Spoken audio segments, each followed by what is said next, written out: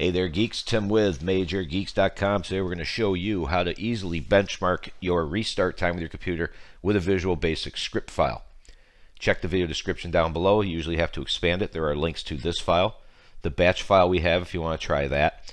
All this does is close everything in your computer, click it, it'll restart your computer, and when everything is usable, in other words everything loads, it will tell you how long your computer took to restart.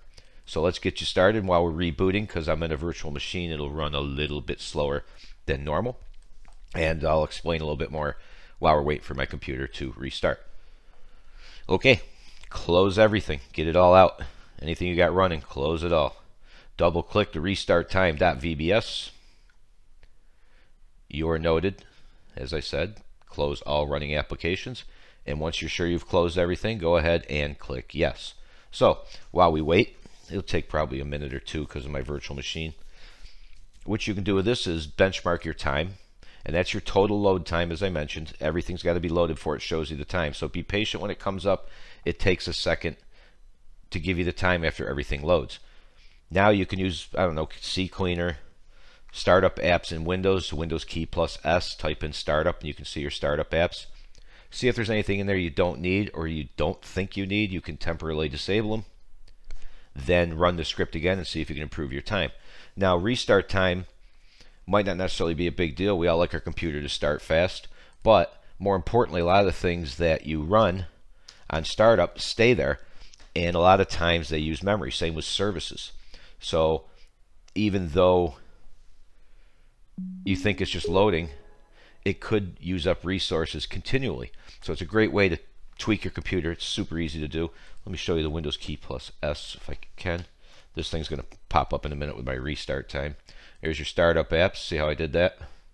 Here it is right here. Multitasking. 1 minute, 5 seconds. Not bad. Not bad at all. Once you're done, just click OK and you're all set.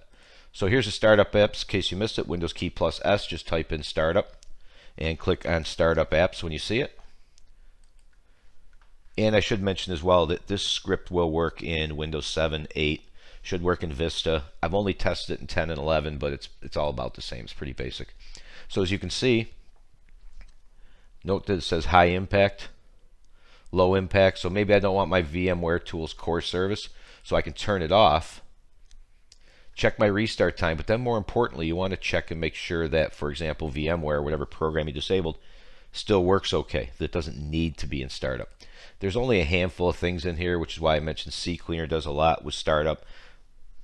Just another good way to do it. And it's really, really simple, as you can see.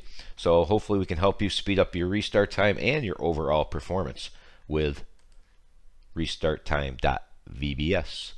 You know the drill. Thanks for watching as always. See ya.